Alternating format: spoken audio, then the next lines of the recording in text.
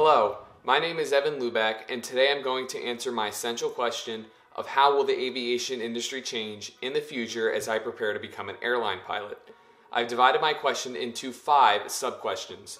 What is the future of pilots, drones, aircraft, airports, and the FAA? So let's begin. Starting off with the future of pilots, let's talk about the big problem facing the aviation industry, and that's the pilot shortage. According to the General Aviation Manufacturers Association, they report that there are 18,000 active FAA air transport pilots ages 60 to 64. These pilots will age out over the next 5 years. Another 25,000 ATP pilots ranging in age from 55 to 59 will follow suit by 2026. This statistic is huge. Just within the next 8 years, over 42,000 pilots will retire, creating that many more positions for new upcoming pilots. It doesn't stop there. According to airline analyst Mike McGee, the majors will have a demand of 3,000 to 4,000 pilots per year until the year 2020, when it will then rise to 4,000 to 5,000 pilots per year.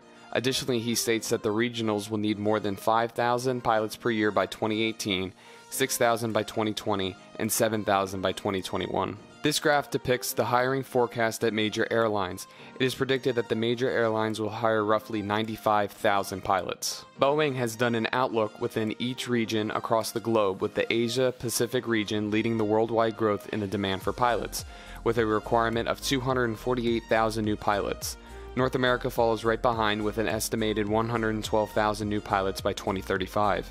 When analyzing the demand for pilots, according to this graph, that means over 600,000 new commercial airline pilots will be needed worldwide. These are staggering results. The demand is real. New pilots will be needed to counteract the retiring of pilots and fill new positions at both regional and major airlines. The regional airlines will be impacted the most due to the amount of pilots moving on to the major airlines.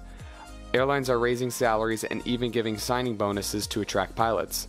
Because of the pilot shortage, I believe I will be entering the aviation industry at a perfect time to secure a position as a full-time airline pilot. The next topic I want to discuss is the future of unmanned air vehicles, commonly referred to as drones. Drones are becoming the leading way for military flight operations as well as in engineering and agriculture, but sooner than later, drones will be the way for cargo operations. Soon, drones will deliver packages to your house, and that is a huge economical impact once cargo carriers go pilotless. I can now understand how the jobs in the cargo carriers would be in jeopardy because of the technological advances with drones. However, they are still not completely up to standards with FAA rules and regulations. Drones are flying at low altitudes, or in the aviation world called uncontrolled airspace, where anyone can fly, balloonists, gliders, parachutists, and where we now depend on pilot response. With this major disadvantage, there would need to be development of a collision avoidance system and airspace for drones. Overall, I still see drones impacting the way of commercial aviation and how it might skew the pilot shortage due to drones taking over the cargo carriers, but there are still many obstacles that need to be overcome before drones will become mainstream. Now let's talk about the advancements of airplanes. As we enter into a new era of technology, aircraft manufacturers are developing more fuel-efficient, longer-ranging, and better passenger-accommodating airplanes. Some of the ways they are doing this is by making planes lighter, by using carbon composite material to make the fuselage, wings, and engine. Engine manufacturers are creating engines that can operate with a lower fuel flow. This helps them use less energy and burn less fuel, all while helping to protect our environment. With these advances, it makes long-haul flight routes possible. For instance, it is now possible for an aircraft to set off from London, England, and reach Perth, Australia without stopping. Airlines are buying these next-generation aircraft in hopes of growing their fleet and expanding on their flight routes.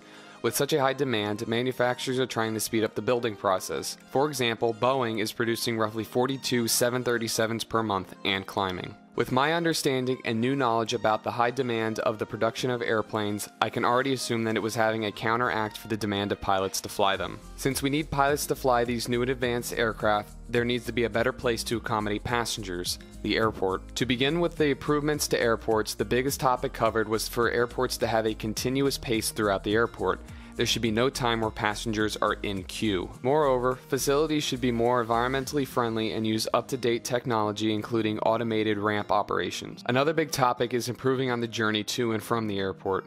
There needs to be a more direct and streamlined way to get from the city or suburbs to an airport. Additionally, the enlargement of taxiways and aprons will help to accommodate more aircraft. Adding more runways will allow for more on-time arrivals and departures without a busy airspace. The International Air Transport Association has predicted that the passenger traffic in the next 20 years total is set to double from 3.8 billion to 7.2 billion. I have learned that with this large increase in passenger traffic, airports need to begin to modernize to accommodate the needs of travelers to provide a seamless, stress-free, and an all-around better environment. The final aspect of the future of aviation resides in the Federal Aviation Administration. The main theme the FAA is focused on is to continue to push for safety and reduce the number of both civil and commercial aircraft accidents. Aviation is already extremely safe according to an FAA statistic that since the mid-1990s the number of commercial air carrier fatal accidents has decreased nearly 80%. It is the FAA's goal to continue to advance in safety for all travelers. Another main improvement is creating a more environmentally friendly industry. The FAA solution is implementing a program called NextGen, which combines changes to the way aircraft are routed with new, more fuel-efficient technology and improved fuel to reduce aviation's environmental footprint. One big topic discussed by the FAA was making air traffic control a lot more advanced with better technology and equipment to safely monitor and control the skies while making for more on-time arrivals and departures, which, in return, creates a less stressful environment for the crew and passengers. The FAA is looking to make many improvements in the future to better align themselves with the advancements to aircraft and modern-day technology. With my essential question very broad and challenging, I've learned a lot about how the aviation industry will change as I prepare to become an airline pilot.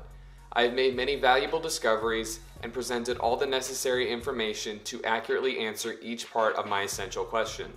I hope you enjoyed and learned something new. Thanks for watching.